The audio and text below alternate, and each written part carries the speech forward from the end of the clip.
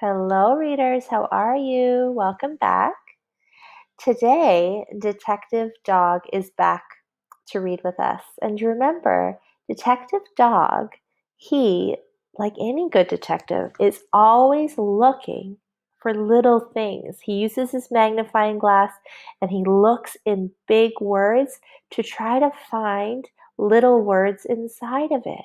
And it says here, look for little words inside big words to help you read it. And that's true. Sometimes we find little words and it's like, oh my gosh, now I know what the word means.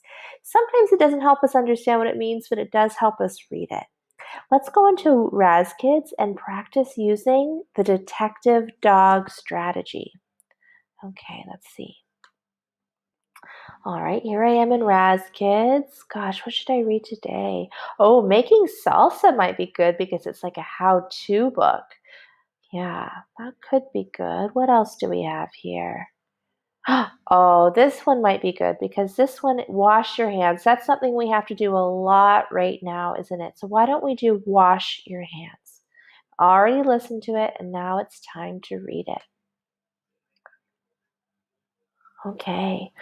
Wash your hands. Now let's see. Inside the word your, if I hide the R, I can see the word you. That's a snap word you might know, you. But if I say you-er, it doesn't make a word that makes sense, right? So sometimes Detective Dog helps us find words and that makes a silly word. And that's okay, so you have to be a careful reader. What makes sense? Look, here's the little word and inside of hands. That helped me read the word hands. Wash your hands. Wash your hands, written by Sarah Goosen. Okay, let's see. Wash your hands. Hey, look, there's some words inside of here. B-E says bee. Yeah, bee. You can help me with this. Bee. There's another little word. F-O-R. Or. There's another little word. Before you eat. That makes sense. Wash your hands before you eat. Wash your hands after you, oh, there's a blend, S-N, sneeze. Wash your hands after you sneeze. Wash your hands after you, gosh, what's this word? I know U-S. If I hide that E, that U-S says us. Us-E? Oh, maybe it's a magic key. It's telling the U to say you. Use. That makes more sense. Wash your hands after you use the, oh gosh, here's a really big word. Now, I bet many of you are saying, but Miss Lisa, just use the picture. Of course, use your picture power. We can see that little boy's in the bathroom, of course. But have a look at the word. You see there's the word bath and room together. There's two words. Detective Dog found two words, bath and room, bathroom. Okay. Wash your hands after you dig. Gosh, it sure would be nice to go out and dig, wouldn't it? Wash your hands after you. Hey, I see the word in here. I ends as in. Let me see. Pa-int. Pa-int. Does that sound like a real word? Oh, no, you're telling me it's paint, of course. Use your picture power.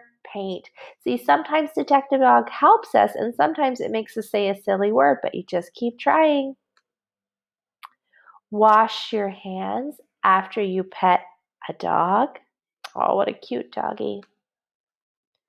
Wash your hands after you pull. Hey, look, there's the word lay, and with a P at the front, play. Wash your hands after you play. Wash, oh, there's a blend, F-R, front, front. I see on in there, but I don't know. Front. Wash. I'm going to use Skippy Frog here. Wash and back. Oh, like front and back. Wash. There's the word be. Between your.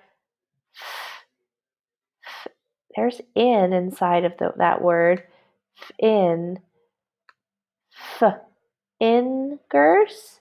Oh, fingers too. That makes sense. I'm going to reread this so it sounds smoother. Wash front and back. Wash between your fingers too.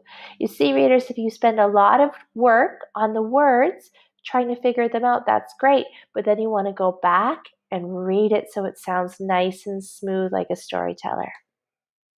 Great. All right, readers. Today you don't have to record your reading up here, but of course you can if you want to. All right. Everyone needs to log into RazKids now. And today, really try to use Skippy Frog and Detective Dog, finding little words in big words. All right, readers, off you go.